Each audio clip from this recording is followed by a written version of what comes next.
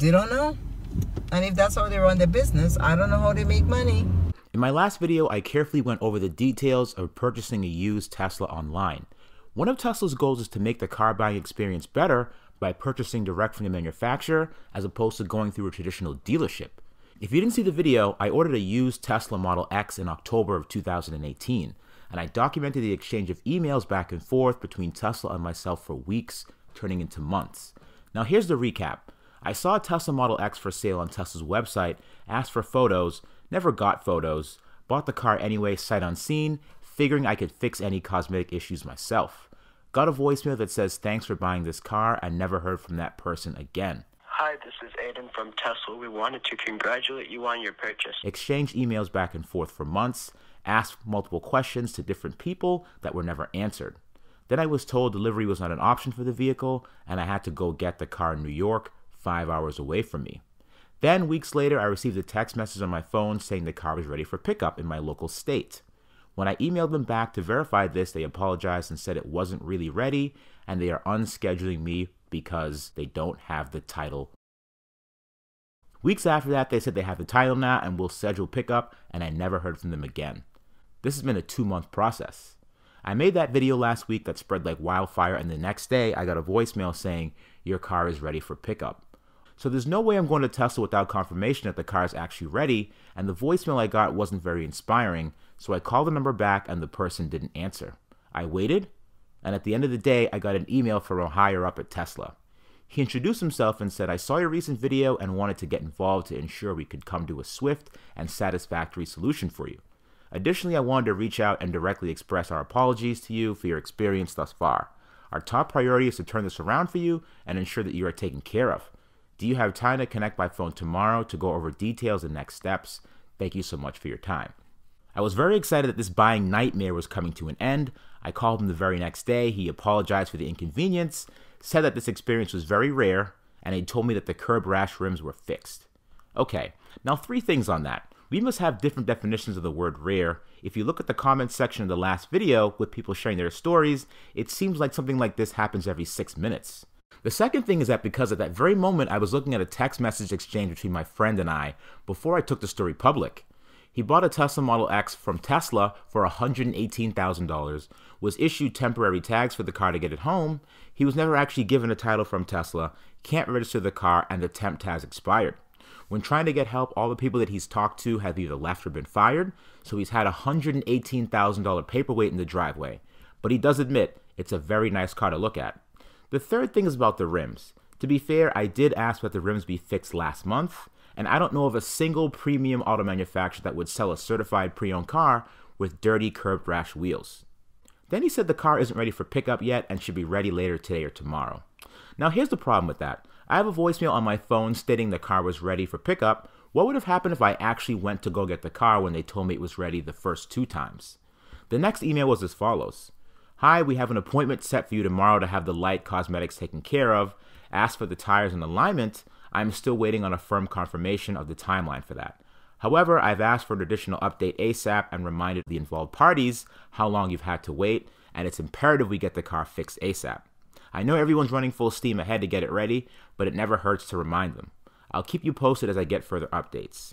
I asked, for the inconvenience, can you add another year of warranty onto the vehicle? To which he declined. Now, I started feeling bad for this guy at this point because I feel like he must not know how Tesla actually works. You can use the word ASAP all you want, but it means nothing. Here's an example of that. The next email I got was as follows. Hi Rich, as discussed, in terms of update, we've completed a few items around the car, including replacement of the 2 front tires, and alignment, and some small cosmetic issues such as paintless dent removal. Our main goal here is to turn this experience around for you, and we want to take care of you. For that reason, we've had a few additional cosmetic items that we want to take care of, including the one pictured in the photos of the vehicle that were sent to you. Between the paintwork, quality check, washing, we expect this work to take around 2 weeks. I'll keep you updated at the status as soon as it nears completion. Now here's my translation of that. Hi Rich, we are now going to do what every single premium auto manufacturer has done in the last 20 years for a certified pre-owned vehicle. In the meantime, we want to ensure you still have a Tesla from us to drive in the meantime. For that reason, the Dedham Delivery Center has procured and prepared a Tesla Model S 75D for your use. You'll be able to pick this vehicle directly up from the Tesla location. When you're about 30 to 45 minutes away from picking up the vehicle, we'd greatly appreciate if you could send this email to this email address, indicating that you're on your way. In this email, provide your name and notification of your ETA to pick up the loaner vehicle. This will allow us to have everything perfectly ready for you when you arrive. Now, when the rims were fixed, shouldn't they have discovered the car needed 2 new tires? Shouldn't the car have been gone over before it was listed for sale? Why weren't these issues taken care of before it was up on the website? If I picked the car up when they said it was ready last week, I would be driving around in a car with bald tires that needed an alignment. Also, 1 to 2 weeks is an estimate. You know the stories, the word Tesla and body shop don't mix. It can take months at a body shop. He closed the email by saying, "Thank you so much again. We look forward to getting you in the best version of your Model X possible." But either way, I'm an optimist. I get to be in a new car with autopilot and keep the miles off my truck. The next day I emailed them, drove, took 2 trains from end to end, then I had my mother pick me up in the last leg of the trip to head to Tesla, and we were both super excited. When I got there, the place was packed, happy people getting Model 3s delivered. My mother had never seen a Model X in person, and things were going great. I walked into the service department, told them I was ready to pick up my loaner as per the email, and they asked for my name. Nothing. They had no record of me picking up any car that day, and they also said they don't have any loaners available. I watched the service person go into the email system to pull my email, and it was still bold and unread at the top of their box. When I explained my situation, they weren't aware any of this was happening, and when I said the person's name who I was speaking with, they had never heard of him before. She apologized again, told me to come back again on Monday for the car, and I embarrassingly walked out of the store with nothing to start my long commute back home. Here's what my mother and I talked about in the car on the way back to the train station. I've never met a company that could do that. It's amazing. And get away with it. I walked out of that place with nothing. And they still don't, I don't know how they don't know where your car is. They thought it was there. I don't know what that means. I asked, I said, you heard the guy, right? Right. I said, hey, where's my truck? They said, oh, I think it's out back. You think? What do you mean you think?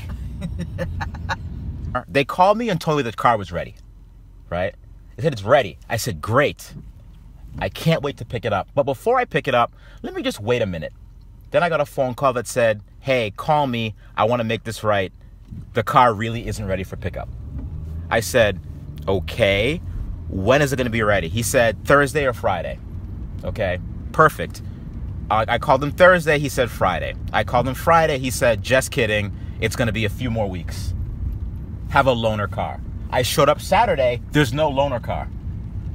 What's his name? Mush or Muck? What's his name? Musk. Musk. Elon Musk, yeah. What's his problem? Oh, he's a billionaire. He doesn't have time for this, for the little stuff. He's trying to send people into space, all kinds of stuff. He doesn't have time for this.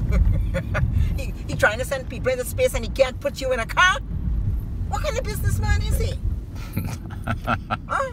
I mean, you want me to call him? Now, the story isn't quite over yet.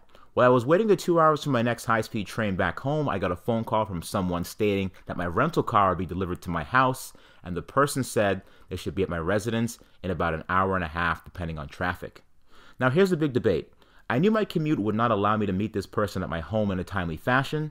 It was pouring rain, and it was nighttime at this point with backed-up traffic.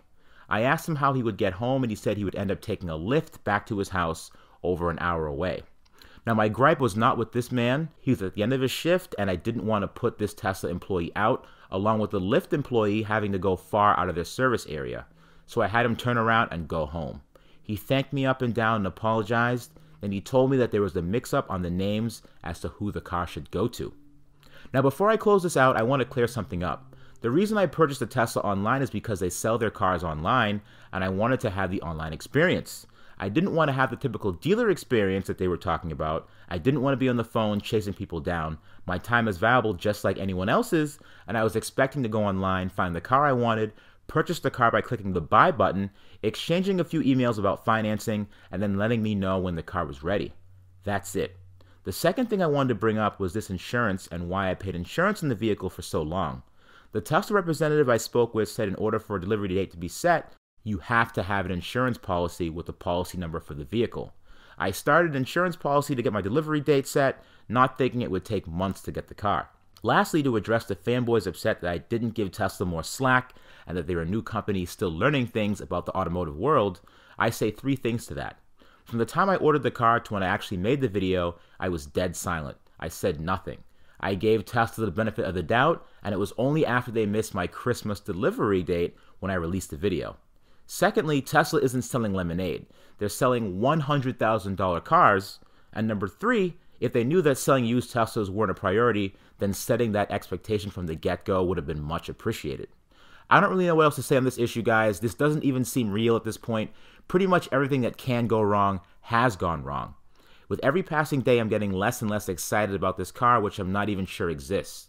I will keep everyone posted on this. Subscribe to the channel for more updates on this issue because I have a feeling this is going to get even worse. Stay tuned.